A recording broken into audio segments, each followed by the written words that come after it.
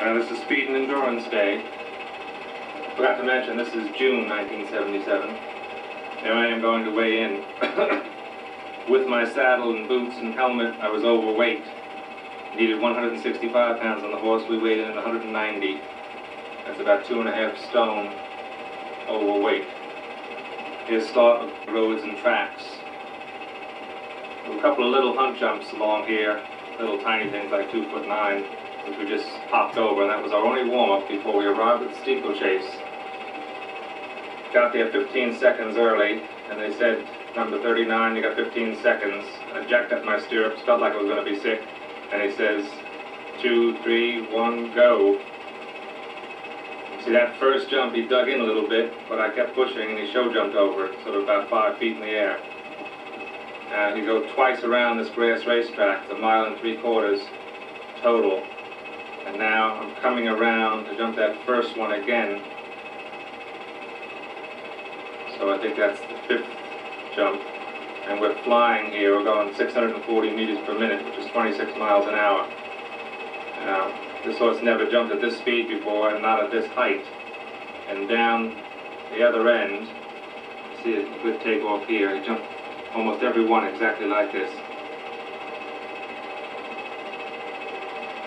A little bit of falter on the landing there. The far end, when we made the turn, he felt that I was running out of petrol, and I had to really send him for the last one. Then I made a mistake in that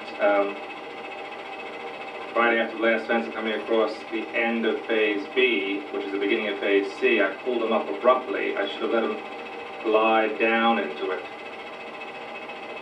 Anyway, we're now onto the cross country, having done the other roads and tracks and the vet check, where his temperature was 108 degrees, and we got it down to 105 with the ice. And I said, and the vet says, okay, you passed. And I said, I don't want to hurt this horse. Here's this across the driveway jump. He says, well, if you're not going to try and win, if you're just going to try and get around, take him. If he feels exhausted, pull him up. But he never touched the fence, so we went absolutely clear. And unfortunately, Barbara was taking the film, couldn't run miles across the cross country to get me, so she only got those few jumps. Okay, this is show jumping day. After the cross country, he was really stiff. He knocked that rail down on the first one because it looked like a brush, like a steeplechase jump, but then he listened, jumped the whole course fine. It was a little bit it wasn't flowing over the course because he was so stiff. I couldn't get him engaged around at all. But nevertheless, he jumped everything clear except for that first fence. So that first fence rail was the only jumping fall through the entire 3-day event. These fences are good size.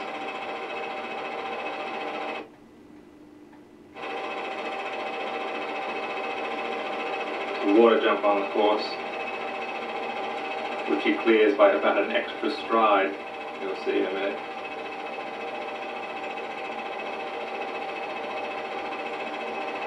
I know Billy Steinkraus was, as president of the United States Equestrian Team, was sitting on the sidelines watching.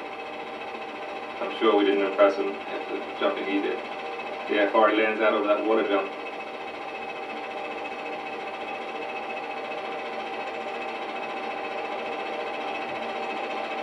Here we are coming into this triple. Remember, we came in on a wrong stride, but we got right by the time we got out of that, see? And we still pull this out, and that's the jump that there was a photograph of at the beginning. It's not meeting his fences perfectly right, but good enough. And this horse could jump from anywhere if he had to, because he had that extra jump in him.